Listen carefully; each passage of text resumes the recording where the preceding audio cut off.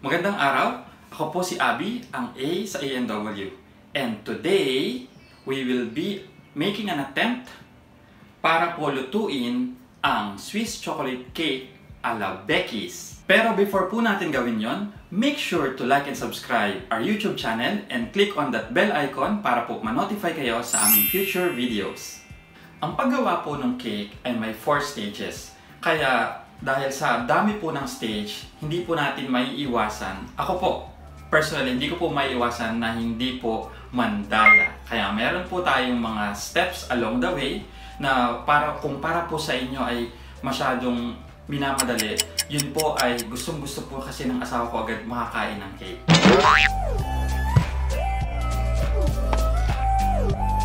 Okay, sa first step po ng ating process, ang unang-una po ay ang cake. Kaya ito po, bumili po kami ng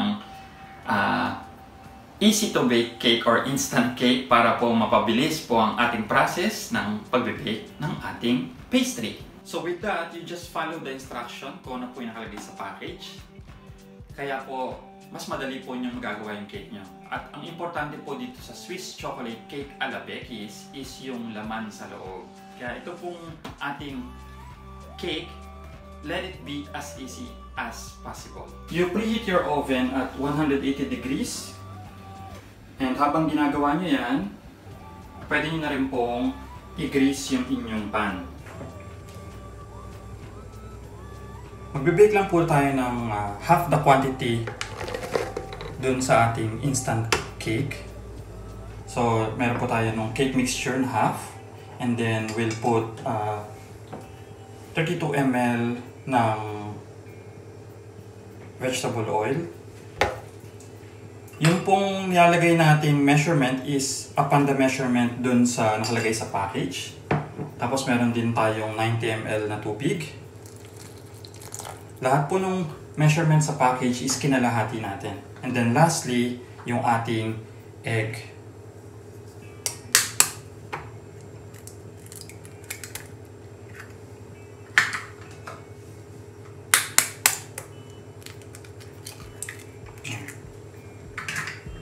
Tapos, i-mix na po natin.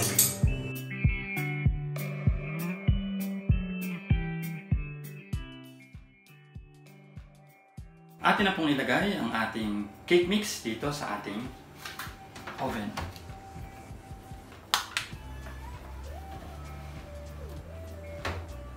Let it cook for 30 to 45 minutes. Ito na po ang ating finished cake after 45 minutes. Let it cool down, and then mamaya-maya, kasama na po siya sa ating pag-assemble. The next stage naman po is yung paggawa ng toffee crumble. Make sure na mag-iingat po kayo dahil po yung iinitin natin ay sugar. At pag kayo po ay natalamsikan nito sa kahit anong parte ng katawan nyo, ito po ay napakasakit. Kaya mag-ingat po tayo.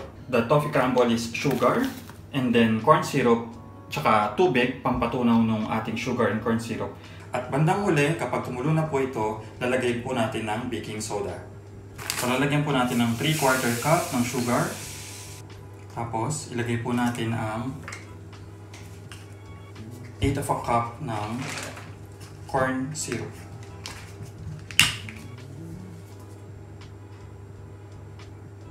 Then lastly, before pakuluan, 1/8 cup of water. The key to this toffee crumble making is kailangan po natin siyang bantayan kasi madali pong masunog yung sugar.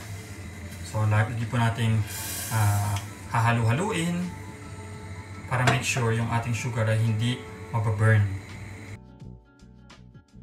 Haba pong dinidissolve natin yung sugar, make sure na i-ready nyo na rin po yung pan where the sugar or the toffee crumble will be dissolved. I-grease po natin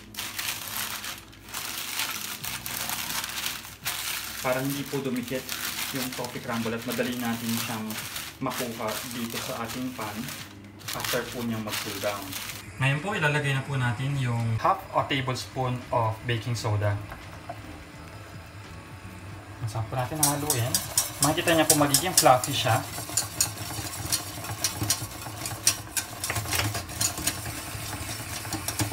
maya-maya ito-transfer na po natin siya sa ating tray na may grease. Transfer na natin. Transfer niyo po. Okay. Pag transfer niyo po, huwag niyo na po siyang gagalawin. Hayaan niyo mag-cool down yung inyong mixture para sa inyong toffee crumble.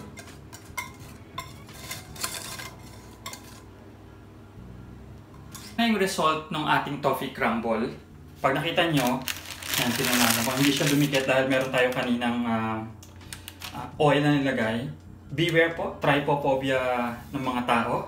Pero yun yung gusto natin makuha ang texture kasi para siyang honeycomb. Napaka laki niya, pero ang gaan-gaan po. So ang gagawin nyo lang, just break it. O, diba?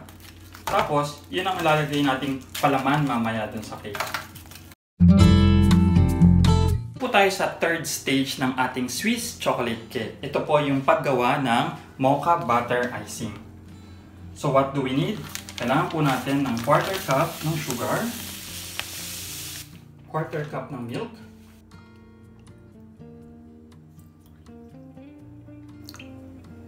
at para po magkaroon tayo ng mocha flavor, kailangan po natin ng 1 teaspoon ng kape. Instant na kape. Ngayon atin nang i-cream yung butter. Makikita nyo na nagiging cream na yung butter kapag nagiging light at saka fluffy na yung texture niya. Dahil naka-cream na yung butter natin, ihahalo na natin yung sugar, milk, coffee mixture natin. Pero paunti-unti. It will take time, so please be patient. Ito na yung ating mocha buttercream. Fourth stage ng ating Swiss chocolate cake. Kailangan po natin ang 3/4 ng sugar, half tablespoon ng corn syrup, 1/6 cup ng water, 3/4 of tablespoon ng vanilla, a little bit of salt, isang egg white. So ilalagay natin as double boiler. Huwag direct heat, else masusunog. Ang gagawin natin dito ay dapat magkaroon tayo ng consistency ng soft peak to hard peak na parang murang. So ready na ang ating cake, ang ating toffee crumble, pati na rin ang ating mocha butter icing at ang ating frosting. Let's assemble the cake.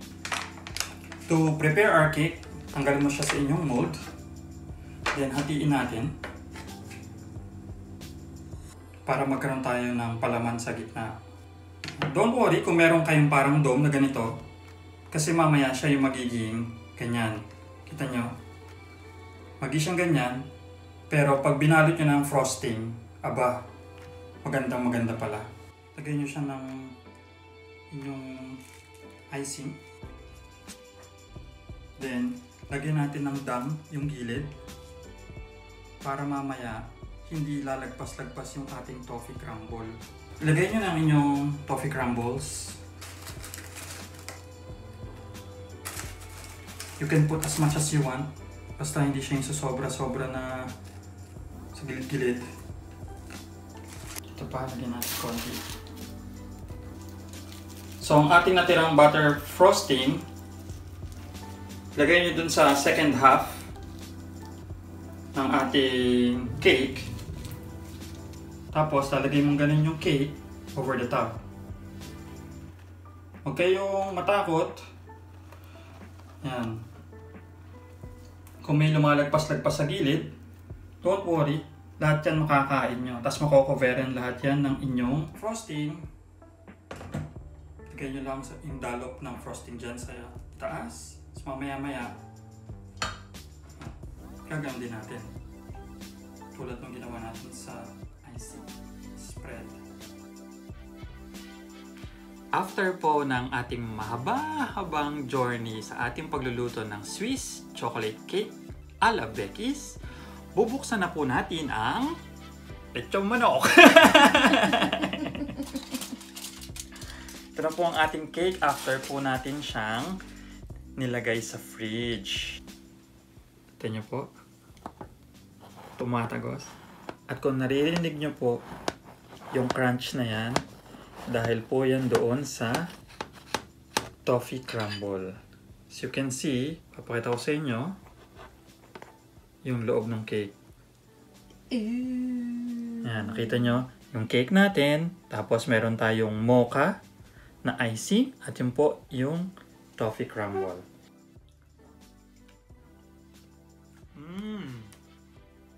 Sabi. Yung frosting po natin, para siyang soft version. Alala nyo yung mga bulaklak dun sa cake. Fancy na bulaklak. Soft version sa nun. Tapos, yung crumble natin at saka yung cake, moist talaga. At lasang-lasa yung kape doon sa ating mocha butter icing. Anong masarap dito? Hot drink. Either coffee or tea. Pero walang asukal dahil matamis na po itong cake. Gawin niyo po ito at masisigurado ko sa inyong magugustuhan ng inyong pamilya.